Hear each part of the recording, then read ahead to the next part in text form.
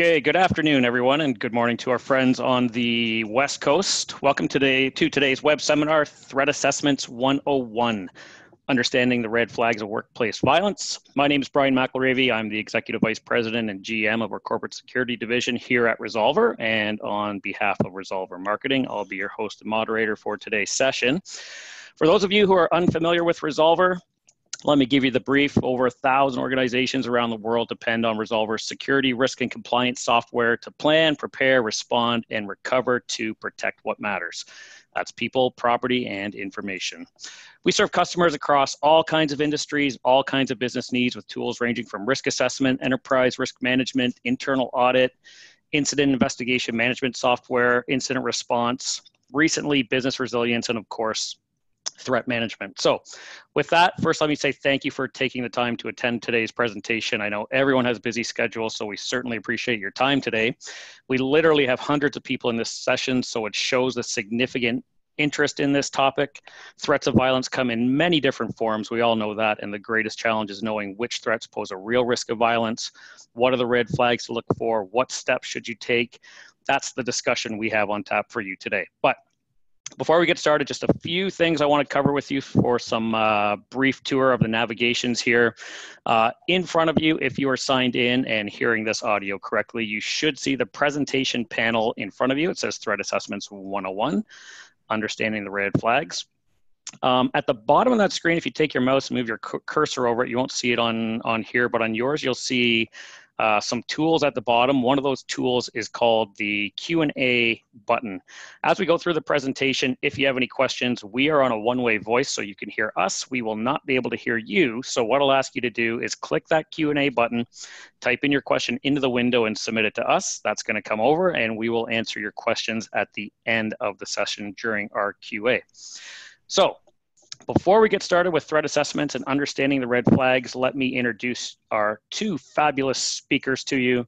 Today we have two very well accomplished and respected gentlemen. First, Dr. Stephen White. Dr. White is a psychologist who has dedicated his entire career to threat assessment and workplace violence prevention. He's the president of Workplace Trauma Services. He has consulted on thousands, literally thousands of threat cases in his career for Fortune 500 companies, government, law enforcement, universities, you name it. He's contributed his expertise and experience to both the FBI and the ASIS International to develop their public guidelines for workplace violence prevention. He is also the co-author of the Workplace Assessment of Violence Risk known as Waiver 21, which you're going to hear quite a bit about today. The first and most widely recognized scientifically based structured professional judgment guide for assessing workplace violence risk. Excellent program that you'll hear about today. Also joining Dr. White is his colleague, Dr. Reed Malloy. Dr. Malloy is a forensic psychologist, clinical professor of psychiatry at the University of California, San Diego School of Medicine. He too has consulted on countless criminal and civil cases. He's authored or co-authored over 250 peer-reviewed journals, 11 books. He's been published in the Washington Post, Huffington Post, New York Times, all kinds of magazines, including GQ magazine. Take a look at that smile up there. Is he not a GQ man? For sure, for sure. Finally, he consults with the FBI behavioral analysis units and was also the technical consultant for the TV show CSI. So people, if there were two guys that you wanted to have at hand to talk workplace violence and threat assessment, it does not get much better than Dr. Malloy and Dr. White. And let me tell you, they're both great guys. So with that, Dr. White, Dr. Malloy, this show is all yours. Over to you. Okay, hello everyone. This is Stephen White. Thank you for joining us. I'm going to take about the first 10 minutes of this session, and I'm going to go over just highlight some of the fundamentals about threat assessment and organizational context, best practices, do's and don'ts, and then we'll get into the role of structured guides, and of course, especially the Waiver 21, which Reed and I have developed, and we'll have a Q&A session at the end. We're going to illustrate these things through a case, which is a good way in this short session to just show how these principles apply. So what we know now is that this may seem very complicated, but violence risk, it is complex, but it is comprehensible and it can be managed. And we've learned a great deal about both the individual risk factors as well as organizational factors that contribute to violence. And protocols do exist and have been developed for dealing with these multiple scenarios that may come to attention. Now, here's a case, and I'm just going to read it here, and if you can minimize my photos there on the right a little bit or move them over. But anyway, this is a hairy case, and I'll just read it to you. Agnes is a young associate in a client group, and she requests an urgent meeting with her HR manager. She comes into the office. She's very anxious and troubled. And near tears, Agnes says, "This is very hard for me, but I have to tell you this. I can't keep it to myself any longer. I've been having an affair with Jerry, my manager. He's married, you know, and I want to get out of the relationship, but he's threatened me and says things like, if I can't have you, nobody will." Now, Agnes confides that Jerry alludes to having firearms, and he's physically abused his wife in the past. The police have been to their house, and Agnes adds that some of the coworkers in their department are aware of the personal relationship between the two of them. Some fear for her safety as well as their own. Some resent her for the favors that Jerry has extended her. And the manager knows that Jerry's rumored to be manipulative, intimidating, a selfish, dishonest bully. He may have driven his previous boss to quit, hasn't been consistently disciplined. Agnes has said that he told me if he loses his job over this, he'll have nothing left. I'm scared. She asks that he'll never know all this stuff, and as she rushes out the door, she says, "Oh, I'm afraid his whole life is falling apart," and off she goes. So you see this situation. There's a technical term for it. It's called a mess, and there's lots going on. But we are about safety first. So these are the questions that would confront you as you think about this case. How would you estimate Jerry's risk for violence? How did you get to that conclusion? How does your organization assess risk? What do you see as viable alternatives? Can your practice withstand scrutiny? These are important in this day and age. We'll come back to this. There's a few contextual factors to point out. One is a cultural script, which is sort of a fancy sociological term for the copycat phenomenon that we're all familiar with. And these fellows at the bottom here are some you would recognize, the Columbine shooters, Mr. Cho from Virginia Tech, and the fellow on the left is one of the first postal shooters. But these individuals understand that they can have a certain impact and be notorious if they carry out these horrible acts, and they've studied previous assassins. So we're all aware of this. The other factor is there's a great deal of fear and disruption that can follow from a threat case, regardless of how objectively it may pose a risk. So we're always dealing with that. The other dilemma is these are low probability events, difficult to find the hot ones. So they're catastrophic, of course, when they happen. So you have sort of a haystack phenomenon statistically and operationally. So these are things that we have to keep in mind.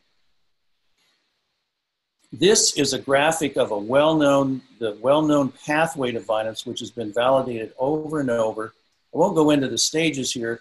You can see what they are, how someone goes from a grievance all the way up. They plan these things, they escalate to the final attack. Note the big point here. People do not snap. They decide. This is cold, predatory, planned violence. And people leave signs, and that's what assessment is all about. Now, in a successful program, these are just the highlights of what exists. You have a policy, of course, that you take these things seriously. You have a team in place. It's multidisciplinary. They've been trained. They have links to experts. There's also a well-defined and presented reporting protocol and process, so people know who to call and what's going to happen, basically. And there's organizational-wide awareness of this policy and the program and how it works. It's proactive, not reactive. Here's some of the common challenges. The silo effect. Information is there. This is information-driven, this process, but information is hidden. It's in silos. People know things. They don't recognize what it may mean. They don't report it. So therefore, nobody can connect all the dots. Missing a hot one, of course, is the biggest mistake that nobody wants to make. So we have to be prepared to catch those. But another common fallacy is that people will over-respond if they don't have training and readiness and people who are prepared to deal with this. They can over-respond to what we refer to as the nothing burgers and waste time and resources on things that aren't that serious, and you can't do this over and over. You've got to be more efficient. The hasty termination is another related phenomenon where, for instance, somebody says, well, Jerry made a threat, and he's certainly a despicable person. We have to protect the workplace. We'll fire him and get him out of here, and that's our response. Well, the problem is that if Jerry could pose a risk, you may have triggered him, and that's where the last box comes in, unintended consequences. No matter what we do to prevent violence, it could suppress aggression and violence. It could work, but it also could have no effect because the fellow just isn't going to be violent, or he's going to be violent unless you physically stop him. And finally, you can make things worse. You can agitate a situation unnecessarily by taking some measure that is not necessary. And that brings us back to assessment. Now, finally here, just some of the strategic guidelines. There are emergencies, of course, but what we've learned over and over is in almost all cases, you can slow down, assess first, take an hour and a half to gather the relevant data, get an initial hypothesis about the case, anticipate triggering events like a termination or a rejection of some kind. Now, it's always true with terminations, you want to protect people's dignity. It's even more important with these individuals who are vulnerable to risk. You want to avoid shaming, protect their dignity as much as you can. Do not overreact and go to war if you don't need to. Of course, there are times when you have to be very tough and firm, but this is where judgment and deliberation come in. We're always going to need judgment in these situations, even though we're using tools to help us, evidence-based tools. That's where the structured guides and the waiver come in. We are not profiling individuals. We're not predicting violence. We are managing behaviors of concern in the present. This is just a list of the common intervention options. Note again, it says no cookbook, judgment, deliberation are always necessary. But these are the tools that are common in threat assessment. Background checks when appropriate. Collateral interviews are very important with witnesses, managers, etc. Obviously, the interview with the subject or employee of concern. Professional assessments, like Rita and I do. We may have an opportunity to help with diffusing in those scenarios. Protective orders, security, law enforcement assistance, treatment, voluntary, involuntary, and all of these things they can work or not work very well. Again, that's why we always talk about the pros and cons of doing these various actions. And no one size fits all. There's different ways to resolve these things, including severance packages, etc. In many cases, we're wanting people to just move on. And again, this takes lots of discussion. So this is just the list of the options and some of the principles here. Now, one other point I want to make is, of course, this makes you ask, well, who should assess what? We are not so-called experts who believe you have to call us every time or somebody like us when you have an issue or you're concerned. This is impractical, especially the larger organizations or universities get. You have to have a team that has skills and can at least screen cases, do triage. You take it as far as you are comfortable and as far as you are competent. Then you have links to so-called experts when you need them. But this is an interdisciplinary process. Intuitively, security is involved, human resources, judicial affairs, employment attorneys, as well as the assessment experts. And there's a blend of specialties that makes for a better process and that takes into all these different perspectives and the expertise that different people have. So, and finally, just an indirect assessment is when people like us are just looking at what the data is that's available. A direct assessment includes the face-to-face interview with an individual of concern. Okay, so that's just an overview of some of those principles. The case of Jerry, keep that in mind. You could see that he has lots of obvious warning signs that we're going to come back to as we talk about the waiver 21 and how we assess Jerry and how that is also how we also use the new Resolver app that we're very excited about in using the app to further the assessment of Jerry in this case. So we'll come back to that case. Okay, Reed. Thanks, Steve. What I wanted to do was to talk a little bit about the waiver 21 and put it in the context of the science in this field. These are basically called structured professional judgment guides. And what they do is they help us organize our thinking. You don't score these, they're not quantified. What you're doing instead is you're gathering data based upon the research that tells us those data points are related to workplace violence. And then you're thinking about that data in a rational way, and we're trying to get emotion on the sideline. And the structured professional judgment guide, like the waiver 21, helps us do that. This is rapidly becoming the standard of practice. It allows us to identify factors that are related to violence risk and have been shown to be so, but also not pay attention to factors which are unrelated to violence risk. And we also know that these guides, in the context of a threat assessment team, will help us improve the consistency of the work that we do. It keeps it very transparent.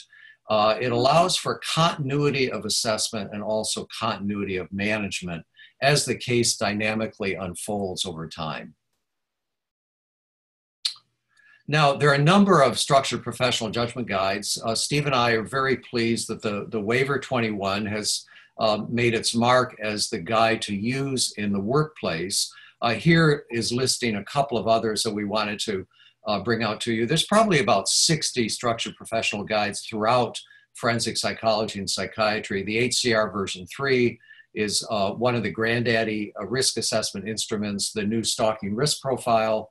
The spousal assault risk assessment is specific to domestic violence. The risk for sexual violence, a new instrument that I've developed, the terrorist radicalization assessment protocol, the TRAP 18. And then of course, our instrument here at the bottom, the waiver 21, which has been the basis for the development of the threat assessment app with Resolver.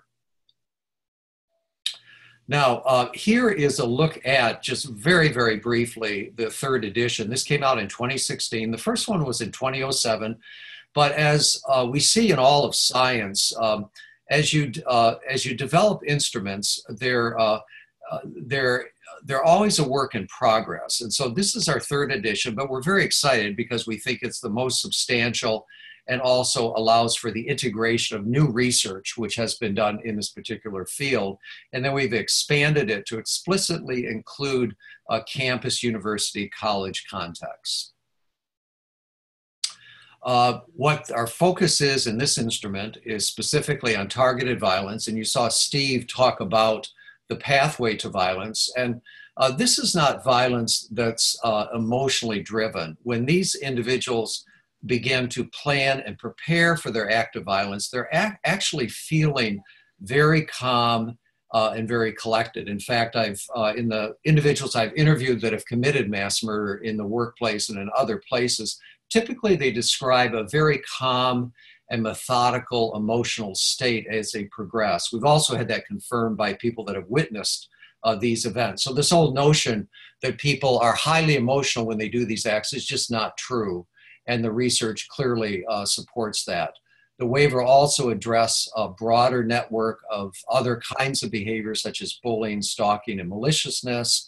We've tried to make, in a sense, the target population. These would be people in your community, whether you're in a corporate setting or a university setting. These would be people that could potentially be threatened. And that becomes, in a sense, your community of concern. And then also the waiver can be a gateway instrument leading to the use of more specific instruments that are key in a case. For instance, you'll see on the waiver that one of the items is specific to psychopathic personality. And there, if you did a case where you realized that you had a psychopathic individual that you were concerned about in your setting, that you might want a much more fuller evaluation just using that particular instrument. So the waiver gives you a lens through which you can look at the person initially and then perhaps even use other instruments as a way to refine and deepen your evaluation of that person of concern.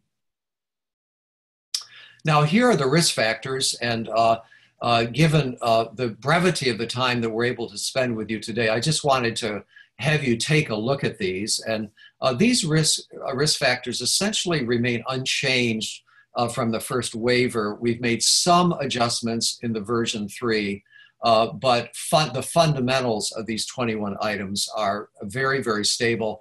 We call this red flag indicators as the name of this particular 1-hour training. And I want to highlight for you that the red flag indicators on the waiver are the first 5 items you'll see on the left. Motives for violence, homicidal fantasies, preoccupations, and identifications, threatening communications or expressed intent. Typically, threats come in 2 forms. They're either direct threats or they're what we call leakage, where a person communicates their intent to a third party that they're going to attack a target. Fourth is weapon skill and access. We're very interested in the degree to which the person has developed skill in the use of firearms, explosive devices, or cutting instruments. And then number 5 is pre-attack planning and preparation. And that's one of the late stage markers in the pathway that Steve showed you. Now, those are the, in a sense, the hot button evaluation points that we're looking at in every case. And if you don't have any of those and you've thoroughly investigated, you can breathe a sigh of relief, and then you can take your time to continue to evaluate the case. It's not imminent. And then you'll notice all these other factors are in a sense more distal or more distant from an act of targeted violence, yet the research tells us do correlate with targeted violence. And I'll let you just take a look at those, and we'll be revisiting these in just a little bit toward the end of the talk. Now, the scientific basis for the waiver 21 is something that I'm very interested in. This is slow work. It has to be methodical. The papers have to be reviewed by science journals. We began by looking at our experience as well as the experience of others, as well as all the research on what are the violence risk factors in the workplace. We looked at our accumulated professional practice as well as our colleagues. We then, once we had assembled the instrument, we did our initial reliability studies. We had good to excellent inter-rater reliability on the instrument. Simply put, what that means is that people generally agree on how to code each of the items on a particular case. And then the other thing that's very exciting is that we have a validity study that's been submitted that was done independently of us by the University of Nebraska. And this is a study where we look at cases where there are known outcomes for the case, but then the coders don't know what those outcomes are, yet they have all the other data on the case. And for the statistical folks that are watching this, we had an area under the curve of 0.70 as a predictive validity indicator, telling us that this instrument is right in the ballpark with where we want it to be in terms of its predictive ability in looking at whether a case would turn out to be violent or not. And so that's very exciting for us. We expect that, that study to be in press when we hear from the authors of it, within the next 6 to 9 months.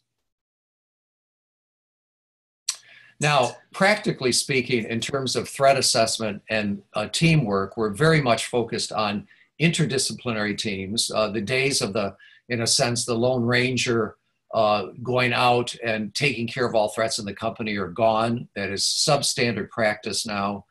We need to focus on the development of interdisciplinary teams. And then what the waiver does, whether you're using the threat app or using the printed edition, is it helps you to focus just on risk-relevant information and, in a sense, take the emotion out of the case and allow people to think about objective evidence in the case and to investigate it further to see whether or not it is present for each of the 21 items. And we're always testing, we're always trying to disconfirm our hypothesis from a science perspective. In other words, we're testing to see if there is also no information on a particular item, and we want to pay close attention to that. This also helps us with transparency of the work that we're doing. For too long, threat assessment in corporate settings has been fairly subjective, and a lot of people have brought in their personal experiences in making judgments. Science has told us that does not work, that has poor reliability and validity. But what does work is when you structure your professional judgment. And this also, for instance, with the app in particular, it allows you to be recording in real time as a case moves forward in one particular place that is secured, all the information and evidence that's being gathered, when it's being gathered, and how that translates into a coding level for a particular item. That transparency is very important, particularly if there are civil suits that arise out of a particular case. This is an area where I do work as an expert. And now the questions are always, what did you know? When did you know it? How was that information communicated? Where is that information recorded? And this is very important in the ongoing work of threat assessment teams, and will continue to be more important as it becomes embedded as a standard of practice in threat assessment in the workplace. And finally, you see the third point here. This really demonstrates the reasonableness of the organization and the actions that the organization has taken. I'm going to kick things over now back to Steve, and we're going to talk specifically about the threat application. Steve? Okay, thank you, Reed. So now we're going to talk about the waiver and the waiver threat assessment app, and in the context of the case about Jerry. You could see intuitively, again, Jerry made threats. He's being rejected by Agnes. He's going to be exposed. His personality is not very attractive as a responsible individual. And you would sense this. And yet with the waiver and other SPJs, again, this gives you evidence-based structure. And with the app, I can tell you already, as I use it, it's saving me time. Things are more organized. It's much easier to keep track of chronologies of events as well as actions. So let's look at the app here in the context of the Jerry case and how it works. We go to the new case queue here, and this is where you enter initial information and incident report. Now, people in your community there's a portal to report, of course. In our see something, say something world, they report these incidents. And an individual sends this message to the team or the screener. Jerry allegedly threatened Agnes if she broke off their relationship. Of course, this is a summary. A person could say more. You name the individual. It's reported by Michelle. Also, it can be reported anonymously. The dates. So we have the structure here. It's all in one place. And then also a quick screening page, which the waiver includes. So the person who's screening these cases can look at these 5 clear indicators, most of them related to the red flags that Reed talked about. For instance, are there threats or expressed ideas to harm? In this case, yes. And you can say yes, no, or unsure. If it's yes, it's red. Behaviors that cause concern. Obviously, that's a yes in this situation. The subject has access to weapons or attempted to gain. We put down yes in this case. Now, granted, in case investigation, initial reports, the behaviors are alleged. We have to keep in mind the A word. It's alleged. Let's assume we confirm this, but we put it yes, or we might have put unsure, and then it changed to yes. Bizarre thinking or distinctly irrational suspiciousness. Now, this is language that describes psychosis. And in the waiver 3rd edition, one thing we did, we talk about psychosis very specifically and how it relates to violence, but we don't have the item labeled paranoia or psychotic phenomena like we did in previous editions. We put in irrational thinking, bizarre thinking, extreme suspiciousness. This helps non-clinical people avoid looking like they're assessing people inappropriately and therefore possibly discriminating. In any case, back to Jerry. He's not crazy in simple language. I don't think he is. So he might be, we determine later, but let's say in this case, no. So we say no. Are there circumstances or anticipated events that might affect the likelihood? Absolutely. It's possible Jerry could lose his job. That's another loss piled onto him. So that's a yes. Now, response priority level. This is not the same as risk level or level of concern about risk, but how significant is this case in dealing with it in a timely fashion? Our judgment was it's high priority case because you can't let this sit until Tuesday. We don't know how fast things might be moving in this situation. So then we go to the assessment worksheet, and this is there's a very comprehensive intake document with the waiver V3 and with the app, which has been expanded from V2. But let's take a look at how we would start an assessment with the worksheet. So put in the name, the date of the assessment, who was this assigned to? This was assigned to me. I was contacted by the company. Remember that assessments have a short shelf life. They're dynamic. They go back and forth between the intervention and then an updated assessment. We did an initial assessment, and then let's look at the worksheet here let's assume we've moved down the line here, and this is an assessment later on, say after we collected a lot of collateral data and also did an assessment meeting with Jerry per se.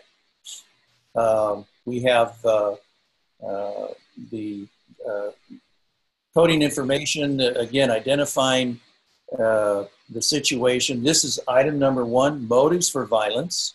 Is Jerry motivated, or some individual actually motivated for some reason to act violently? Is it revenge?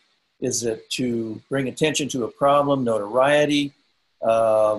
Is it some reason particular to the individual that motivates them to actually be violent? If it's not a motive for violence, then what is the motive? What is the explanation for the behavior? We explain all this in the manual. For instance, he might be saying these things to Agnes, threatening her just to control her. If you leave me, I'll find you. If I can't have you, nobody will. Is he just trying to keep her from leaving, as opposed to he really means it? And that's the work of a fuller assessment. So here's item number 1, motives for violence. And we would mark that as present down the road. Let's assume that Jerry does have that motive, and so we would mark that as such. And then we go down all through the list. We make notes. He's threatened her. We would fill this in as we developed it. We say, based on the interview, Jerry clearly had these ideas of killing Agnes, then himself. He wants to end the whole thing in a homicide-suicide that is not uncommon in intimate partner violence scenarios, and they can happen, although they can happen in the workplace, but they're infrequent. But anyway, this all gets entered into the notes section and on the worksheet, and then it's coded present here. Why isn't it prominent? Well, it could be prominent, and it depends on the individual, and again, these things can change. And here's the simple definitions that are in the manual that describe absent, present, and prominent for any case that you're working on. And we recognize that some of you may be thinking, well, my goodness, I don't have time to do this for everything that comes across my desk. Well, that's where your judgment comes in. And as Rita said, you're accountable, and you need to show a rational process. Is it documented? Are you sure you should not spend more time with this case, and make sure that things are documented and that you showed a rational process for screening and assessment, conferring when appropriate. Okay, so there's just the first item.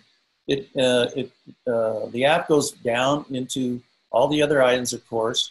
The items, the waiver is not, you don't add them up cumulatively, mathematically.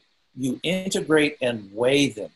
This is not a psychological test, but is a structured guide, of course, as we've explained. And you have to look in each case, how does a particular item relate to the other items? A person could have owned guns, but they could own guns and be proficient, but they don't have any trouble right now. They just happen to own guns. Well, then it's not really an indicator of risk. But if Jerry gets a gun, or or another gun, or starts practicing at the range, then that's different. He's on item 5, pre-attack planning. Now, this is Jerry's waiver later on, okay? And the red ones, we decided in this case, after all the evidence, that these were the indicators that were prominent or present. He's made threats, he has a motive, he does have the skill, stalking or menacing behavior. Number 5, pre-attack planning. That one, it's present, but also to a certain extent, all of these have insufficient information and we always want to know more. So we may indicate that along with the item. If it's gray, it's like it's not there. He's not somebody who's immersed in violent media like a potential mass murderer. He's not that kind of guy, but he's clearly thinking about violence and planning it. Menacing behavior. He does have a current job or academic problem. Let's say in this case, he wasn't all that attached to his job, but he could be. He could, and that's a very important indicator with the waiver is how attached. If somebody loses their job, is it the end of their world?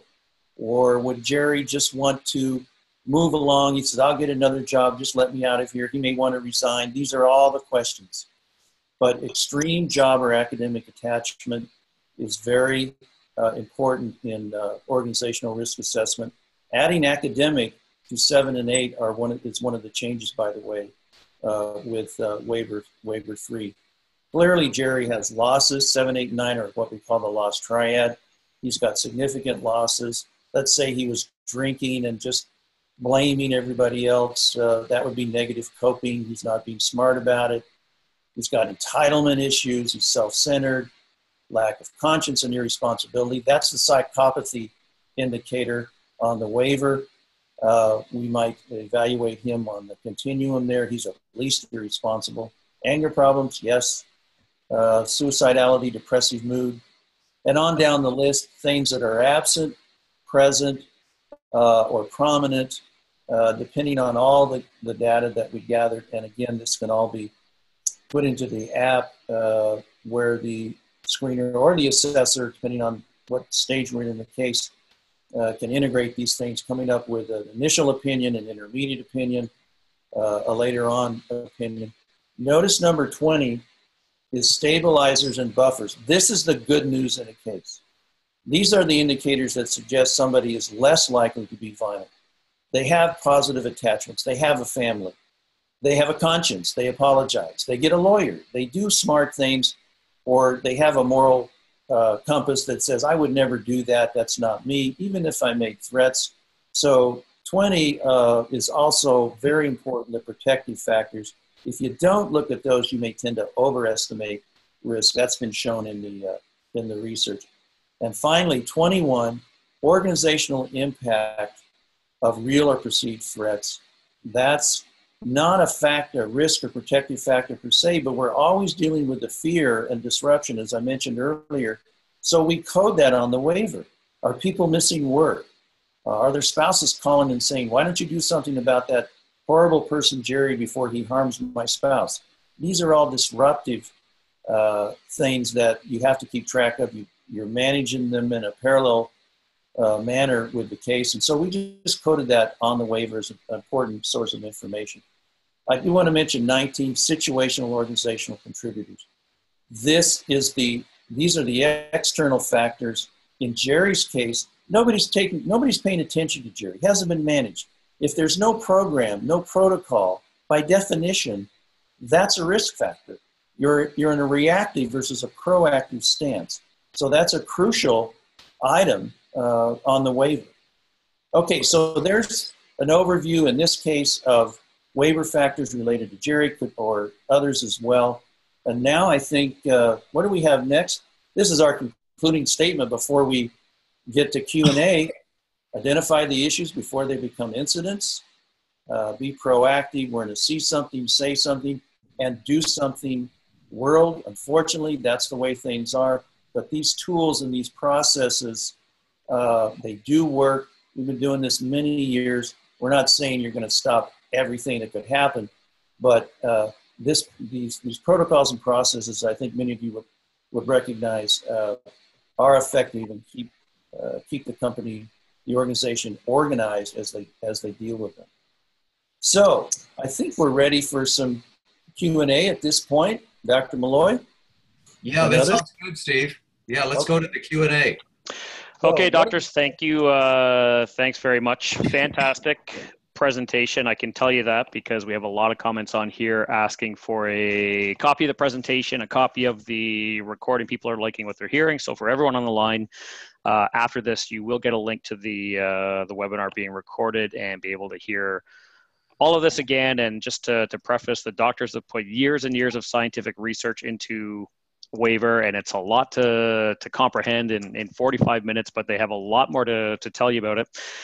So just to start on that question, doctors, one of the big questions here is just how does an organization or someone get involved in the waiver process or start to understand it? Where do they go? How do they start? So either one of you can take that one. Well, we have a website. I'll start here and let Reed come in. We have a website, and not surprisingly, the website is waiver21.com, WAVR21.com. It has lots of information about the waiver, obviously, how to purchase the hard copy manual, which may be a good place for many people to start. Each of the items has 2 to 4 pages of descriptive information about the item, about how to use the waiver, about its scientific basis. So the manual, and we wrote it to be very practically oriented. I've worked with organizations for years. I know how people think and that they want to get to the point, but they want substance. The manual is very handy that way. We each also have websites. We offer different kinds of training. We refer to the Waiver Gold training, which is a 2-day training that Reed and I do. We can come to your organization and do it. We also are doing a public 2-day waiver training in Mountain View, November 30th and December 1st this year. There's still room. People are signing up, but there's room. That's November 30th, December 1st in Mountain View, California. And that information is on waiver21.com. We're happy to answer questions about the waiver. I'll tell you, my website is WTSglobal.com. That has more information as well. Reed, you want to make any other comments there?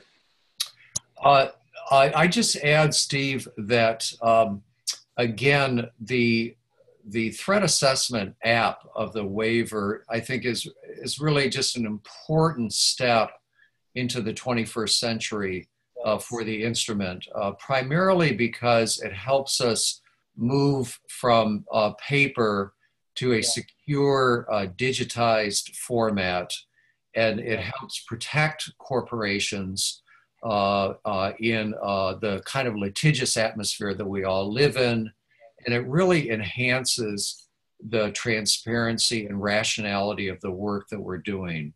And Steve and I are happy to talk to folks about the live trainings that we're doing. We also have an extended training, actually a 3-hour training through the Global Institute of Forensic Research, which is the gifrinc.com. And that has continuing education credits offered for a number of different professions. So again, that's gifrinc.com for an extended 3-hour training on the waiver. But as Steve mentioned, the gold standard for us is the 2-hour training, where we actually come in and then work with your teams over the course of 2 days with case studies, videotapes, lots of group interaction, lots of didactics. We talk about research, and fundamentally, Steve and I find it just great fun to do that, because it's a much more personal connection with the folks that are doing this work in the field. Yeah. You meet a lot of cool people there. Let me just say that the app, people have, this is a Resolver question that they can answer, but it's very secure, and Resolver can answer your questions about. Yeah, actually, that'll take me into the the next question along the side with that was, what is the actual name of the app and where do I get it? And is it a separate app and what's the cost and how do we do that? So I'll take that one. So the app is called the Threat Assessment Tool for Waiver 21. It is from Resolver. You go to resolver.com or reach out to one of our reps there, or you'll get an email after this. You can reach out to us at any point.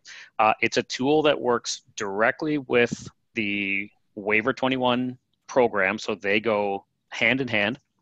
And like Dr. Molloy mentioned earlier, it takes everything that in Waiver 21 that's gone from paper and pen, and now it's available in a software format that they showed you on there.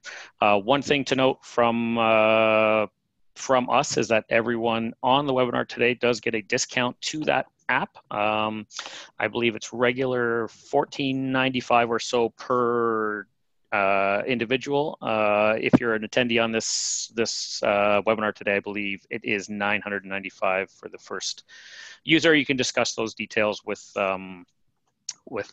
some people at Resolver here at your convenience.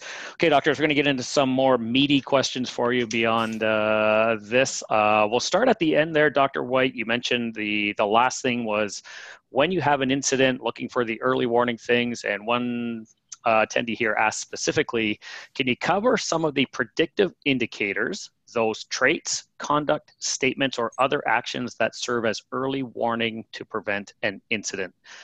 Can you comment on that? Because it tailed right in there when you were presenting that. Sure. I will comment and let Reed as well. You know, we did mention the red flags. The sort of an issue here is like with the 5 indicators in the beginning. You know, if somebody makes a threat, something's wrong, and you have to take it seriously. And threats per se are not very good predictors of who's going to be violent. They are pretty good predictors in intimate partner situations, but you always have to take it seriously. And if people are afraid something's wrong, and it may be blatant. Somebody could say to a coworker, you know, you've been a good guy, and I've always liked you, and even though I hate this company, and I want you to stay home tomorrow, but keep your eye on CNN. Whoa. Now that sounds pretty scary. Or somebody could say, a disgruntled husband could say, today's the day I'm coming down there to get you and your new boyfriend. I don't care about the cops. So that's, you know, on the surface, like very serious. You have to get into the details, though, in that first hour and gather as much information as you can, recognizing there's a need for speed versus the need for more information, and put it together as quickly as you can. Some things may be more subtle. Somebody could be very psychotic and very paranoid. You have to respond to that, but it doesn't necessarily mean they're going to be violent. And you have to look at the other factors as quickly as you can, and get an initial take on the case. Now, it may sound like, I mean, I can't just say, yeah, these things for sure, it's serious. Some are very obvious, some aren't. You have to get into it very, very quickly. If somebody's been a good employee and they just get angry about their poor review, but there's no history and nobody's afraid and he's got anchors and buffers, it's like, well, that doesn't sound very serious, but you got to look. That's one way to look at it. I'll let Reed give his version of this. Yeah, the point, a couple points that come to mind for me, Steve, on that is that the threatening communication issue is a very important one, because in targeted violence, as Steve said, direct threats are typically not predictive, because most people that are planning and preparing for an act of targeted violence do not directly threaten their target beforehand, because obviously it tactically doesn't serve their purpose. But what we know from the research is that most individuals, and when I say most, I mean the vast majority of individuals that engage in targeted violence do leak their intent to third parties. And basically what that means is they tell a third party that they're intending to attack a particular target. They don't tell the target. And now in the digital age we live in the internet age, A lot of times that third party is communication through the internet, through perhaps an email, through social media, where they will post a threatening message, or they'll post intent to carry out an act of violence. So oftentimes leakage, this indirect threat to a third party, is what gets us into the case and what opens the case. And then you begin to carefully investigate all the risk factors within the waiver 21 to see if others are apparent. And oftentimes that includes meeting directly with the individual.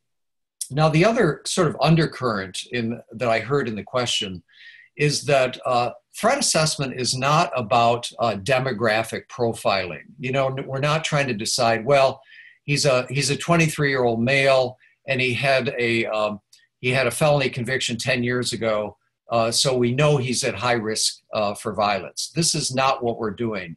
Threat assessment is about focusing on the behavior of the person now. What are they doing in the present that is concerning us, regardless of their demographics, regardless of gender, age, how they look, how they generally appear, whether they were abused or neglected as a child. Those are all the traditional kinds of questions that are asked oftentimes by psychologists and psychiatrists. But in threat assessment, you're focusing on behaviors of concern in the present, and you're managing them actively as ways of preventing a potential targeted violence act down the road. But paradoxically, you're not going to be able to predict whether it's going to happen or not, but you manage behaviors of concern in the present that we know from the research are related to acts of targeted violence that have been identified in the research. Let me just add, because Jerry wasn't psychotic, but you know, if somebody is acutely psychotic, regardless of diagnosis, which is not what we're about at that stage, if they're acutely psychotic, having delusions, very paranoid, that's an urgent matter, needs to be dealt with, and it could involve aggression or violence of some kind. If the delusional belief includes violence, like I'm hearing aliens have told me to come and attack the people who are hacking my email, that's a serious matter right now. So that's a very red flag. But if somebody's breaking down psychotically in an organizational context, there needs to be a response right away, whether or not it specifically indicates a risk of violence. Okay, let's jump to some other questions. I know there are a bunch that folks want to ask something. Okay. Yeah, we have lots here. So I'm going to throw one at you because I think this one might speak to the scientific aspect of waiver. This one is, who records the information, and how do you know that their own perception is not an influence in the outcome? You can never know whether the threat assessment team member's own perception is influencing what they're recording, and it likely does. But in the gathering of the evidence, you're documenting in as great detail as possible the source of the information, when it was gathered, who gathered it, what was the motivation of the person that provided you with that information. And by sifting through the evidence very carefully and rationally as a team and discussing the evidence, some of the subjectivity can be removed. And you'll also notice in the 21 items that the items are behaviorally specific. So we try to keep our inferential leaps as tight as possible and as brief as possible, because when you get into greater inferential thinking, you're likely to have more influence by subjective emotion and things like confirmation bias. Okay, cool. Here's a real quick one for you. Halfway through the presentation, you made a reference to SPJ. Someone wants to know what SPJ stands for. Yeah, SPJ stands for Structured Professional Judgment, and it contrasts with unstructured professional judgment. SPJ instruments are instruments that outline and give you in detail scientifically based risk factors for a particular violent act that you may be concerned about. So it structures your thinking. It, in a sense, gives you an objective measure of the factors that you're thinking about and then looking for evidence for each of those factors. And it keeps people away from what's referred to as unstructured professional judgment, where people just depend on their personal experience and their own personal authority. And the science tells us that that does not work anywhere near as well as structuring professional judgment through an external organizing instrument like the Waiver 21.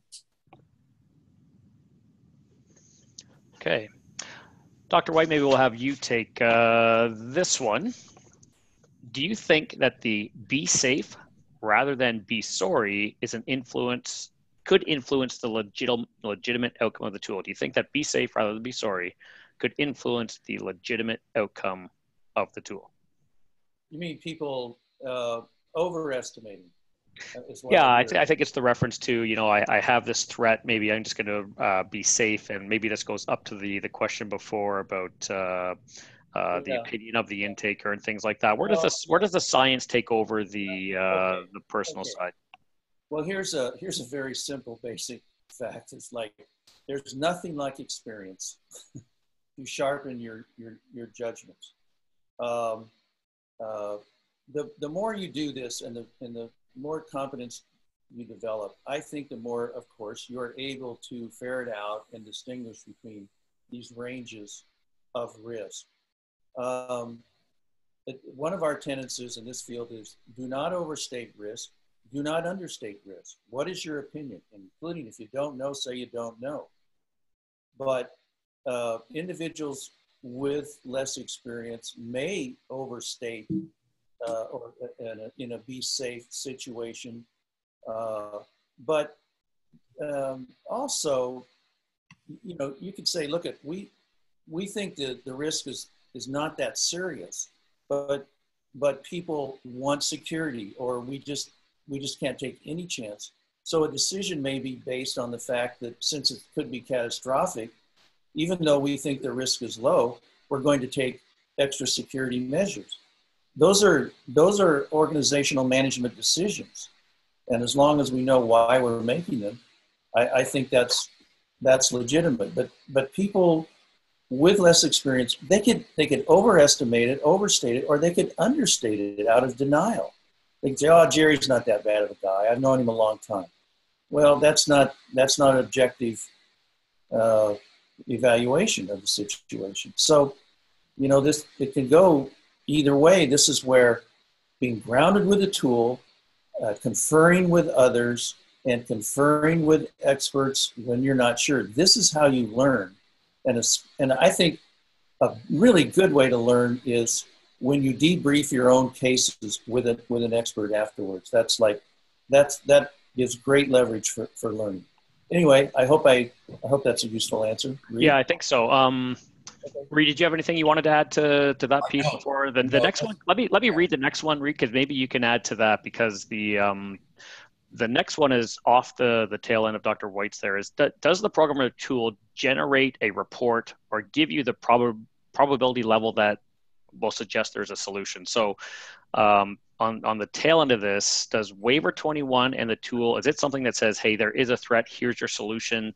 Or can you explain how with Waiver 21 and the tool, Dr. White was talking about at the end, you get with a professional to analyze what was collected and make the human decision. Where does that all tail off? Yeah, the waiver is not a prescription or a fix. What it does is it helps you organize your data. It gets it out in front of you. It gets you to think about how these various 21 risk factors work together as a threat assessment team. Then you would weigh the factors and determine for that particular individual which ones are more important. And then you would formulate a management plan for the case. But oftentimes assessment and management go hand in hand. In other words, as you manage the case, you get more assessment data. And as you assess the case, you may be doing things to more effectively manage it. But it's not a magic pill. The team has to work together. You have to develop interdisciplinary collaboration among the team members. You want folks on your team in your corporate setting that are enthusiastic about this process, that are interested in it, that are earnest about doing it well. and the waiver becomes an organizing instrument for the teamwork. Okay, thank you. We're just rolling past 3 o'clock here. There's still quite a few questions, and I know people will want to get going. I think a lot of people are very interested in your skills and your experience here. So the one question is, do you do just consulting instead of training? Which I think the answer is yes, but I think for the benefit of the audience, could you maybe just 30 seconds on if they are interested in contacting you to learn about how to consult and come into their companies? How would that work? Yeah, well, I'll go ahead. In my case, WTSglobal.com is my website, swhite at WTS Global. We do case consulting, we do training. We can answer some of these questions that are left over, but sure, I may spend half an hour on the phone with somebody, may spend a long time on a case, but sure, we consult as well as train. And a lot of these questions, which are great questions, are addressed in the manual, by the way. Go ahead, Reed. Yeah, and Steve and I work very closely together, and we will we will refer cases to each other. And my website is drreedmalloy.com. And then through that website, you can learn more about me if you want to. And then there's also an email there through which I can be contacted. But Steve and I both do consulting on a regular basis for a whole variety of entities. From individuals up to and including government agencies and also national security issues. And there's a lot of references on Reed's website, in particular, articles and the International Handbook of Threat Assessment, which he edited with Jens Hoffman. I have a chapter in it. My website's got additional resources. There's a lot of good information out there as well. And I think on that last slide, we do have the contact information, if I'm remembering it correctly. Okay, Jen, you want to pull us back one slide there? Oh, there's a full screen view of Dr. Malloy. Look at that. Smile. Yeah. Yep, big smile. There we go. Before we wrap up, doctors, anything from each of you, just sort of final remarks that may benefit the viewers? I mean, there's so many questions here about different organizations I can join, and where do I go find information? It looks like people are really looking for some direction on how to learn and where to start on some of this. Yeah, if I could pitch something, the Association of Threat Assessment Professionals is a very important organization that Steve and I are both very much a part of. It's atapworldwide.org, atapworldwide.org. And then there's also a Canadian Association of Threat Assessment Professionals, which the acronym being KTAP. There's also one in Asia, and there's one in Europe too. And we both love that organization because it's an opportunity for people to network that are very interested in threat assessment. And there are annual conventions for each of those 4 organizations in different parts of the world. And again, they focus on targeted violence, which is what we're all about with the Waiver 21. Reed, let me mention, we have a newsletter that comes out roughly quarterly. My company does, WTS. And again, if you go to our website, my website, you can sign up for the newsletter. It includes information about trainings that Reed does, as well as what I do and what we do together. But we have an informative newsletter. We always include a little feature and then announcements about upcoming training. And you can sign up for it. Excellent. Thank you to both of you. What a fabulous session. For those still on the call, there's still quite a few questions out there, but we can get those answered for you offline in various shapes of forms. So thank you to all of our viewers today, especially there's a large group that have stuck around. So thanks for joining us today for Threat Assessments 101. It concludes today's session. Thank you to both Dr. Malloy, Dr. White. On behalf of myself and the doctors and the Resolver team, thank you once again, everyone, for your time, and please enjoy the rest of your day. Thanks very much. Thanks, everyone. Pleasure. Thank you. Thanks a lot. Bye-bye.